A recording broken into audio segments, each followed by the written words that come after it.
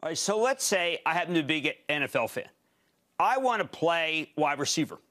I'm not obviously going to do that in real life. Can I do that in Unity Life? Can I be out there with the other players and you can't tell that I'm not real? Well, there's about 10 questions wrapped up into that. So first off, there's video games, from companies like Electronic Arts where you can play Madden and you can be, part of the game. But if you want to, let me pull this back for a second. A traditional movie is made primarily with a camera, and then special effects are brought in after.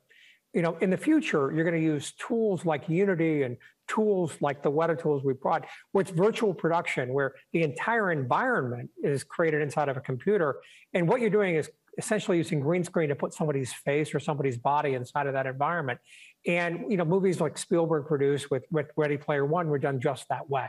So as we invert the model, where the computer becomes the primary, if you will, framework for the structuring of a new film or the structuring of a new design, yes, you can be inside of that world and you can inhabit any body you want. Now, a lot of technology goes into that. And when people talk about, and I think the term's a little overused with the metaverse, but what they're really talking about is the things that we experience online or on the internet.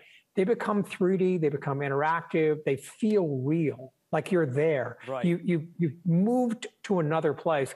An early terminology early term I heard a lot for this was presence, the sense that you're in a different place. And it is an astonishing change. It's amazing for education, what you can teach people when they can feel what they're doing versus just feeling like there's a teacher at the end of the classroom talking to them. They're actually interacting with it.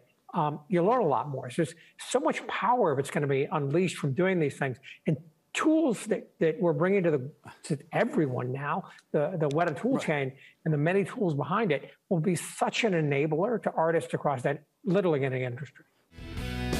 Don't miss a second of Mad Money. Follow @JimCramer on Twitter. Have a question? Tweet Kramer. #MadTweets. Send Jim an email to madmoney@cnbc.com or give us a call at 1-800-743-CNBC. Miss something?